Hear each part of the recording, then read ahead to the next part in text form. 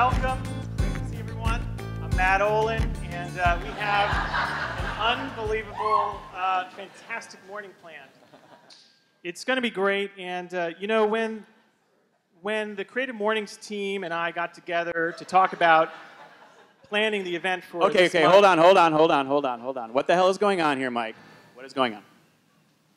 I don't know, Matt. What is going on here? The jig is up, Mike. What is happening? All right. So, you know, I just flew in from New Jersey last night, and you know, I've been wanting to get to Creative Mornings for a long time, and yeah, I just wanted to see what it's like. Yeah, what it's like to come to Creative Mornings as you, Mike Olin, experience it, enjoy it, not show up and pretend like you're me. I mean, that doesn't make any sense. You don't see me coming up to Princeton, walking around campus telling your students what to do. All right, well, that's true, Matt, but, you know, I could have come out here and said, hi, I'm Matt Olin, and in the interest of transparency, this month's theme, I want to finally admit to everyone here that as an 11-year-old, I was not shoved one night by a Yeti in Florida like I've claimed for so many years. So I was shoved off of a wall in Florida when I was 11 years old. It was late one night. He came out of the woods. He pushed me off the wall, and then I watched him run across the street in 2 steps. It happened very quickly, and that's my story, and I'm sticking to it. Sorry. And exactly what was a Yeti doing in Orlando? Vacation? My job here is done. I'm just going to go over here and continue my existence as not being the host of Creative Mornings. Ladies and gentlemen, my identical twin brother, Mike Olin. We've all heard the adage that laws are like sausages. You don't want to see them being made. And so we thought, well, let's get a lawmaker and a sausage maker up here, and let's really dig deep and find out, you know, how true this is. So thrilled that they decided to get up here and do this ridiculousness with us. So thank you. We're very excited about that. Right now, we have our a Charlotte staple. I mean, he's been around forever. We used to share stages back in the day, right? Ladies and gentlemen, please welcome Jason Scavone to the stage, everyone. Sometimes these words get twisted up and leave you right there. Yeah, we don't ever stay away. There's no comfort left in places we were hiding. So we left to face the pain, but I brought it all our way. Every time you shy away, I say those same words that figure out whether you could set your doubts aside. If you could see that I'm not where I used to be, won't you find today with me? Jason Scavone, everybody. Let's give him one more round of applause, please. Thank you. Awesome. We are, of course, exploring the theme of transparency this morning. But before we do we know what time it is? I think we do. Yeah, let's see. Yes!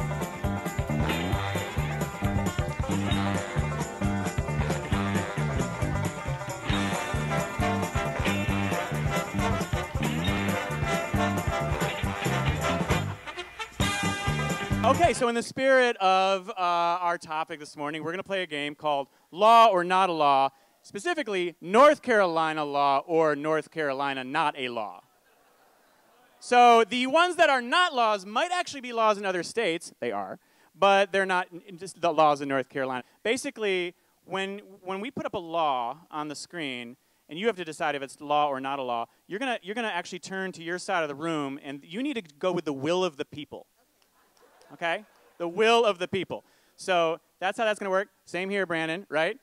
Will of the people. And we'll just kind of go back and forth, I guess. Okay, law.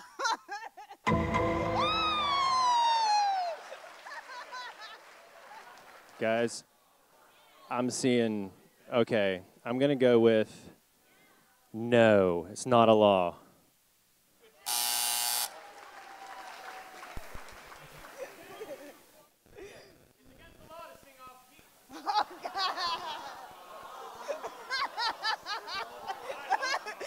It's a lie.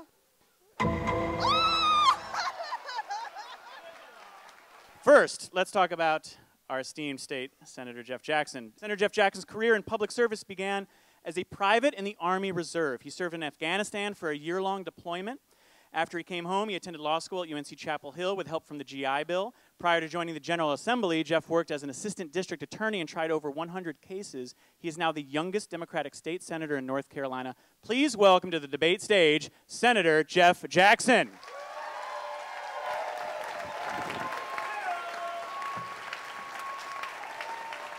Right?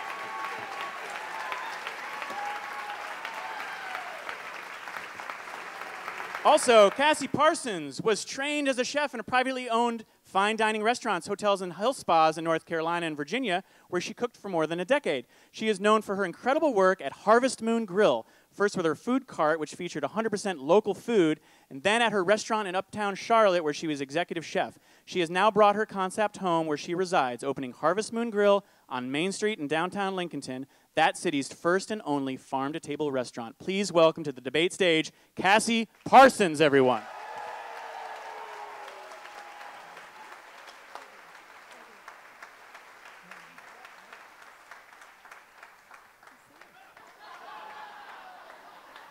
Check, check. Okay, good.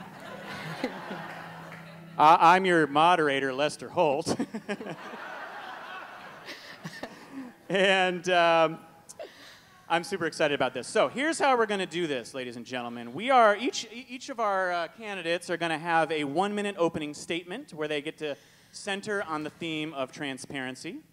Then we will move into the main questions phase where both Senator Jackson and Cassie will have 2 minutes each to deliver their answer. We will then have a lightning round where they will only have they can only answer in 3 words or less. So your typical debate, obviously.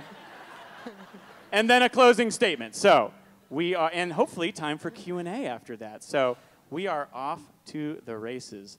Ladies and gentlemen, let us start here. The coin flip went to Cassie Parsons. So let's start with Miss Parsons. Your opening statement, please. Well, I'll be transparent. I'm a little nervous. So thanks for having me today. Pleasure meeting you. I hope we do well together. Given the way the debates have been going lately, I think this will be fun. I'm super excited to be here. Anybody that knows me, I'm about talking about real food. And real food can drive in many different directions. A lot of times I end up pissing people off when they come into my restaurant. Seriously, that's transparent.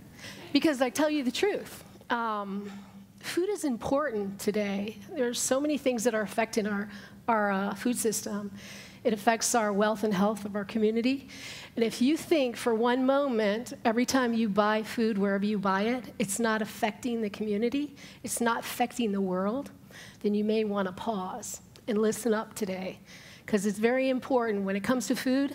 I am super passionate about it. I'm as real as I possibly can be. I love my craft. So here I am today to show you how to make sausage, talk about sausage, what the fillers are, and just try to create conversation. Awesome. Thank you very much, Cassie Parsons. Senator Jackson, your opening statement, please. Good morning, Hofstra. I know the best words. I have all the best words. I'm smarter than the generals. This is going to be easy. I'm clearly in the more transparent profession. Nice try, Cassie. So here's how transparency works in your General Assembly. I'm going to give you an example with the budget. Here's how it happens. I'll come into my office one morning at 8 a.m., and the budget will just be on my desk. It'll be about 60, 70 pages. It'll spend $21 billion, that being all of your state income tax. And then it will be called for a vote later that afternoon. And no one will get a chance to read it. It will be written by a small handful of people. Maybe 3 or 4 will actually have had a chance to see the whole thing. I'm in the minority party, but even members of the majority party, most of them won't actually get a chance to read the budget, let alone members of the press having a chance to take a look at it, let alone any of you having a chance to read it or have substantive input. And you know what? My party did the exact same thing when we were in charge. When we were in charge, we didn't even give them the budget that morning. It was on their desk in the Senate, and we called for a vote immediately, and you couldn't touch the staples on the budget because they were still hot from the printing press, and they would burn you. That's how transparent we are. Ouch. Thank you very much, Senator Jackson. 2 very compelling opening statements, and now we're going to move into the main questions of our debate here. The first is a 2-part question. When people say you don't want to see the sausage get made, they're usually using it as a metaphor that means you do not want to see the inner workings of such and such enterprise. Tell us why people should not want to see the sausage get made in both of your fields, and then tell us why we might actually need to be aware of what goes on behind the scenes. And we'll start with Senator Jackson. I'm supposed to call rich strangers every night for 2 hours and ask them for money. Do you have any idea how frickin' painful that is? Anybody want to see that? It's gross. But you all need to see it. If everybody actually watched politicians raise money, we would do what we should have done decades ago, which was publicly finance all of our campaigns, get all this rotten money out of politics. It's something that is both inevitable and taking forever to happen. Let's talk about how we draw our districts in North Carolina, something called gerrymandering. We let whichever party happens to be in charge during the census, which we do every 10 years, that party gets to draw all the districts. I assure you, if you can draw all the districts, you control the outcome. In North Carolina, you have 50 state senators. You have 120 members of the House for a total of 170 legislators. 90% of us cannot lose a general election. We are invulnerable. It doesn't matter if we endorse our opponents. Give them all our money. 90% of us cannot lose, and that's because of the way we let the districts be drawn. They're drawn by the politicians themselves. Lots of states have figured out how to solve this with independent redistricting. It's something we desperately need to do. And again, this is something that my party did for decades. All the guys who are in charge right now, they all filed bills to end gerrymandering when they were in the minority, and my side threw all those bills in the trash can because we never thought we'd be out of power. And then 2010 came along, the backlash to Obamacare kicked in, and they swept into power during the year when they got to redraw the districts. And now North Carolina makes international headlines on a regular basis. And that's why. It's because of gerrymandering, and it has to stop.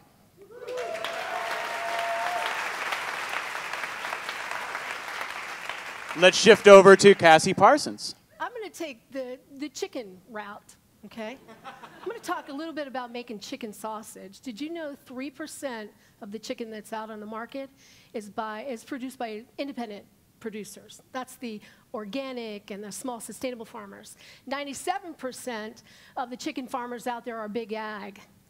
It's over a $30 billion industry. And I don't know about you, but I kind of lean into the 3%. That's who I play with. That's the kind of fillers I want in my sausage. So I kind of brought some sausage to take a look at. This is a package of, well, it's pork sausage, but chicken sausage. You know, if you really want to know what's going into it, I just told you, $30 billion. It's called greed. It's called, you know, not taking care of our airways, our waterways, lagoons, you know, labor, slave labor. Do you guys even get what goes into this sausage? There are so much more than just one ingredient or 2 ingredients that go into your body making that sausage.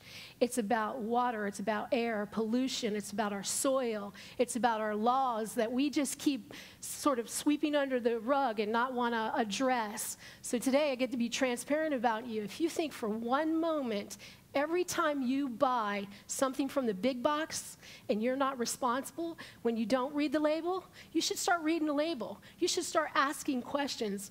You know, when I'm talking about cooking and talking about making products that come from my restaurant, I'm talking about love. I'm talking about connection. I'm talking about my community. I learn what's happening within the industry. I'm an expert at it because I really want to know what's going in my body. So if I know what's going in my body, I can take care of your body. That's called transparency. Wow.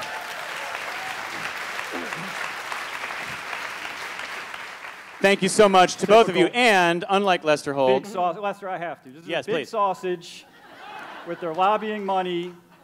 We're sick of it. I'm here to hold them accountable. Go ahead. I was going to say, unlike Lester Holt, please clap all you want. This is. I'm just getting warmed up. Yeah, exactly. Let's move on to question 2, shall we? Tell us about an early batch of your product that made you question why you got into this. How did it change what you do? And let's start with Cassie Parsons. Jesus, I don't know if we have enough time, but here we go. When I first started in the industry, I sort of worked my way through, excited to learn more about, you know, cooking, what goes in it, et cetera. But the moment happened to me, 2 things happened to me. I got really discouraged with the industry, so I got out and I started farming. Once I started farming, I started working with other farmers that were doing great practices. And Jane Biggers was from Salisbury, and she was a little squirty little 70-year-old woman. And she looked at me and she said, you know, Cassie, it's criminal that you're a chef and you don't even know where your food is coming from. And it made me pause. And it's made me pause every day of my career since then, and it's been 13 years. But prior to that, I was feeding you a bunch of crock, a bunch of duping. Because, see, I was trusting the big boxes that were coming through the back door. I was trusting those strawberries that were staying plump and beautiful and red, that they were good, that they tasted good, that their essence was good. I was trusting that all the meats were coming through my back door were clean. I had no clue until I actually started learning about where my food came from. And when I was working with that farmer, Jane Biggers, when she asked me that question, it hit me upside the head, and it was like, oh my God, I have to do something about it. Because this whole time, I'm a chef, I'm supposed to have honor, I'm supposed to be feeding you good food, and this whole time I knew nothing about my career or my love or my craft. And I think it's important that as I keep maneuvering through my craft, that I learn more about it, that I express it to you, I teach it to you. It's a very passionate, it's a scary thing that we're in today, that we can look around and that there's 1,800 restaurants in the Charlotte region, and they're not buying local food from small, sustainable farmers that are doing their food right.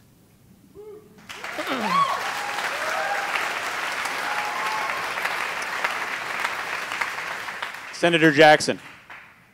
When I was first running, I did a lot of door knocking. And that's your product when you're running. You're out there putting yourself forward and allowing people face-to-face to judge you. And I had a lot of experiences knocking on people's front doors that made me seriously question whether this was a wise pursuit. I had a woman open the door, and I said, "Hi, I'm Jeff, I'm your state senator." And she said, "Good for you," and just closed the door. I had a woman open the door and take one look at me in this outfit, and she said, "I'm sorry, we're Presbyterian," and closed the door. And you would be genuinely amazed at how many men open the door in their underwear. They just feel comfortable doing that. The doorbell rings, they're not wearing pants, and they're like, "No problem. I'm just going to go expose myself to whoever happens to be there." And so it's happened so many times that I've actually got a system for it. When they open the door and I detect no pants, a no pants situation, we talk right here. I make great eye contact, and the whole conversation, I'm just intensely focused on what they are saying to me. And that's an instance of too much transparency in politics that I think we need to address.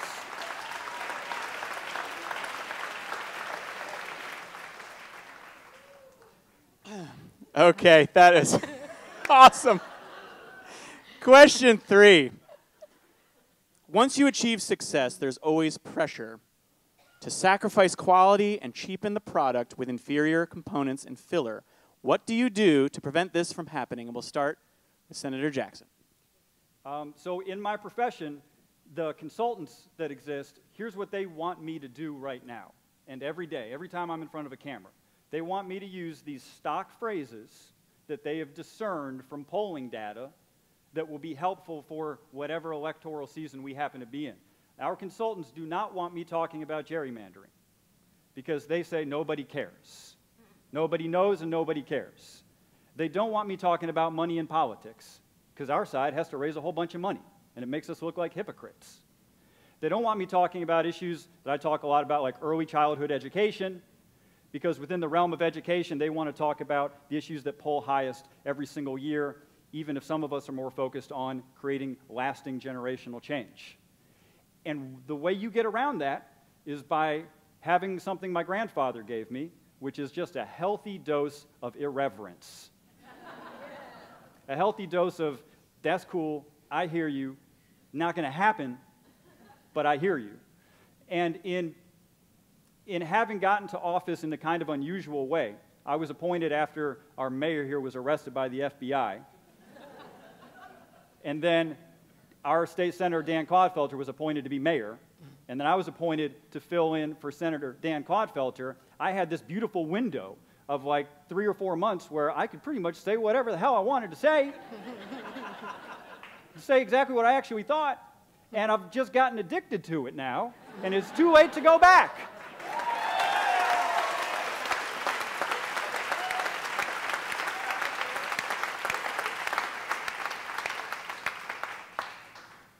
Cassie Parsons. I have to say amen to that.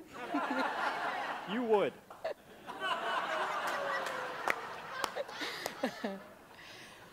Well, I'm still trying to achieve success. You know, success is in an interpretation. I think I'm pretty successful because I'm actually doing what I really love doing. So that makes it a good thing. In my industry, you know, across the board, a lot of chefs don't want to hear what I have to say. And because of that, I tend to solo, but I've always been a kind of a solo individual anyway. I kind of ride out there and do my thing, and I kind of shake it however I like to. And that's okay. I encourage people to do that. I encourage that next generation to kind of take it on and go for it and don't care what anybody thinks. But do it because it's right. Do it because you got conviction. And that's what I'm learning about my success in my industry is that, and it was another pivotal moment, somebody said to me, Jane Biggers, this farmer, she said, you don't have any conviction. And I'm thinking for the last 13 years as I've been kind of massaging this whole local food movement, all of the rhetoric about, I'm going to save the farmers, I'm going to save the food system. Well, guess what? You still haven't. We haven't. So that's not very successful. But I do think that we're on the road to success because it's continuing to be a conversation. You know what I think I like the most about this room today is that I see so many new faces that we can connect. Come to my restaurant. Come and support farmers, chefs that are working with real food, that are mindful about the ground, the soil, the air, the laws. I want to hang with the individuals that are educated. I would say state, but I don't like state. I like Carolina. So, but stay with people that are really knowledgeable about their craft and really want to push the message. And that's what I'm doing. In Lincolnton, just to kind of give you an idea about Lincolnton and the people I get to play with. It's a small town. There's 72 fast food restaurants. I'm the only one. We are, aren't we, Chef? The only restaurant in the community that actually is doing real food from real farmers. I pride myself on that because I source it within this area.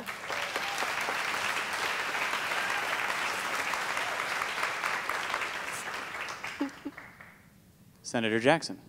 Oh. Didn't I already answer this question? Yes. Yeah. This is an example of the mainstream media. Intrinsic bias. This microphone sucks. You need to keep It's my microphone. Someone took it to Kenya. Okay. Yes. Wow. Got to keep me on my toes over here. I'm buckling under the pressure. All right. Question 4. Do words like organic and authentic really have any meaning anymore? And let's start with Cassie Parsons. No. Organic, example, 90% of the garlic, I don't know if you know this, but you should know this. Now you get to know it because I'm being transparent about it. And you can look it up. And it's true. True transparency. 90% of the garlic that comes in the United States is from China, especially the organic garlic. Well, I don't know about you, but I don't want garlic from China. It's not very transparent. If you haven't been reading or experiencing what's happening in another country, you probably should. But a lot of our food is being infiltrated into the United States from other countries. Smithfield was just bought by a China company, and all those pigs are going to go to China and get processed, and then they're going to come back and you're going to feed you. Doesn't that seem kind of weird? So organic doesn't really mean anything, but it is a question. So when I'm buying food, I find out where it's coming from, and local is, hyper-local is more important. I want to make sure that my farmers aren't putting synthetics on the ground. What is synthetics? It's fertilizers that are manipulated by man. Synthetics. It's oil, petroleum, those kind of things. So I ask certain questions to the farmers that I'm buying food from, and if they can answer the question properly, then I'll move on and I'll buy their product. I don't buy food just because it's organic, because organic means nothing to me. It probably should mean nothing to you. Authentic, what's authentic? I don't know. Anything can be authentic. You know, a flour can be authentic, pork can be authentic, but it's a great way to divert us to start. If we see organic and authentic and all natural, it diverts each one of us to not really look at the real issue. Do you get where I'm going with this? So I say, you know, don't care about what this marketing machine is doing. Start talking to your neighbor. Start talking to the folks at the farmer's market that are your neighbor. Get to know who your farmers are and know what color of eyes they have. Know what they're putting on their ground. Go to their, I mean, why not? Why not go to their farms? Awesome. Thank you. Senator Jackson. In one of her answers, Cassie talked about the next generation and how important she thinks that next generation is. And I'm in love with the idea, frankly, of the next generation, because I think one of the key attributes for that generation, we're talking about millennials, is they are looking for authenticity in politics. The phrase authentic politician has become its own punchline. People my age, with a few exceptions aside, have never seen anything but total garbage in politics. And we're through. We are done with it. And the reason why we had some very surprising political candidates go the distance this year is because they appeared to actually believe what they were saying while they were talking. And that's how high the bar is these days, folks. To really set yourself apart from the field, you just have to communicate like a reasonable, decent, normal person. And you're like the best politician anyone's ever laid eyes on. But this is what the new generation is going to insist on. And I think it's wonderful because it obsoletes the obviously manipulative crop of politics. The Ted Cruzes of the world become obsolete. These transparently manipulative politicians, no one's going to give them the time of day anymore. And that's how we make progress, by a whole generation just slowly turning its back on a whole crop of politicians. Other ones will spring up to meet that demand, to be authentic, to be real with you. And it is only a matter of time. I can't wait for the cavalry to ride in on that one. Awesome. We are now, this is our last question before the lightning round. So here we go. What's your process for listening to consumers and constituents and finding out what they really want? And we'll start Senator Jackson. I've had a lot of interesting conversations in the last 2.5 years, and I've developed this rule. It's an internal rule just for me that works for me. And my rule is anyone who's talking to me has something of value to say, no matter what they're saying to me. No matter how it may seem at first blush, I am determined to find the kernel of value or truth, even if the perspective is diametrically opposed to mine. I was at a panel about 2-3 months ago, and we were talking about gay marriage. And afterwards, this nice-looking woman came up to me, and she shook my hand. She said, "You are such an articulate young man. It is too bad you are going straight to hell."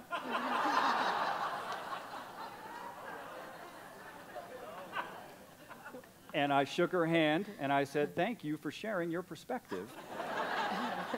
And I'm still working on finding the kernel of truth in that statement.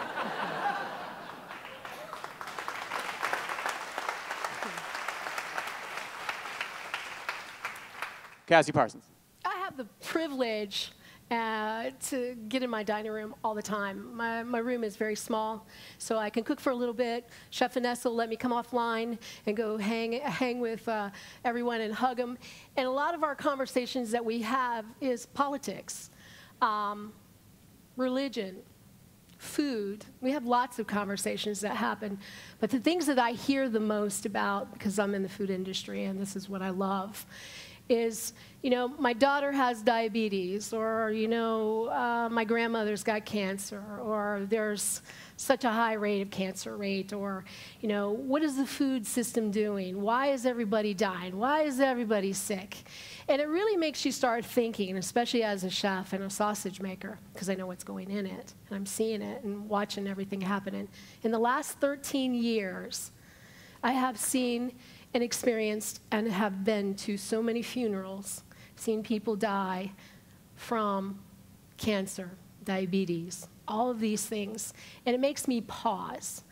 And by pausing, it's not that I just get to sit still.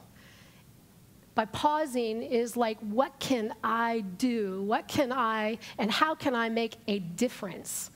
And if standing up behind a podium and telling you the truth, or maybe making you upset to hear some of the things that maybe you should start thinking about, maybe that's what I'm supposed to be. I'm the messenger. I'm the messenger about real food from real farms.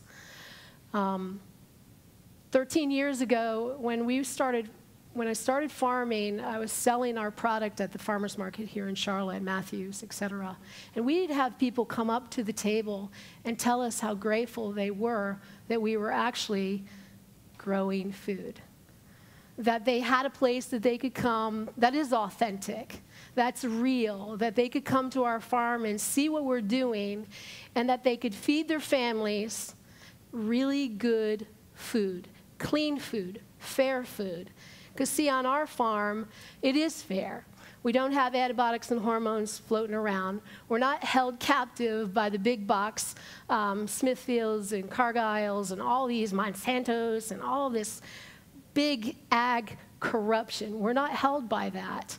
So when the conversations come into us, we get to do it more on a grassroots. We get to do it with the people, because we are the people. Go ahead. Good, awesome. Yes. Stop. Thank you. Okay, so here we go, lightning round, here we go. What is your secret ingredient? Love. 3 words, Cassie. Or less. Dog. I apologize. Pay attention. I can take it. Half their age. Ooh. What is the nastiest part of what you do? 3 words or less. Monsanto's, Smithfield, sorry, I'm not sure if I'm supposed to say that, and Cargyle.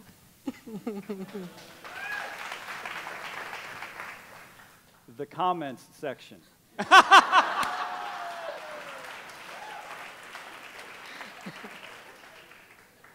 Who was your mentor in the kitchen? Lucy Jacobs. Senator Josh Stein, who is running for Attorney General, and I recommend him. Hey-o. We're going to let those extra words slip through. Lucy That's Jacobs was one of the best Italian chefs I've ever known and will ever know. Just saying. Candidates, please. Get control of yourselves. And another thing. No, that's it. What do you wish people knew about making sausages? Cassie Parsons. It is fun. Laws. Mainly good people. Okay. Bad structure, good people. And finally, fill in the blank. Blank will happen when pigs fly. Donald Trump. My answer! That was my answer! Okay, that's it. That's it.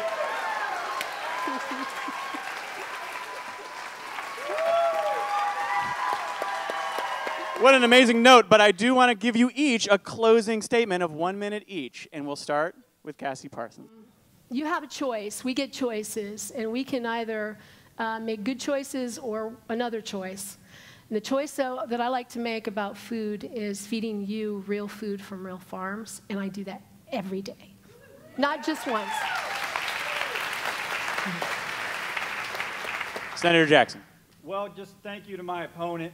I prepared all week for this debate. I cleared my entire schedule. We built a mock stage. I hired someone to play Cassie. Didn't want to be accused of being underprepared for such an important moment. And let me just say to those of you, maybe there's someone here who's a little pessimistic about North Carolina state politics. Let me just, as a word of encouragement, it is going to be okay. We are going to get through this. And years from now, not that many years from now, we're going to look back and talk about this crazy 4 or 5 year period that existed in North Carolina politics. Please do not let this turn you off from the idea of self-government. We need you to be involved. We certainly need you to vote. If y'all don't vote this election, I don't know what to tell you. Please, go see Larkin if you're not registered.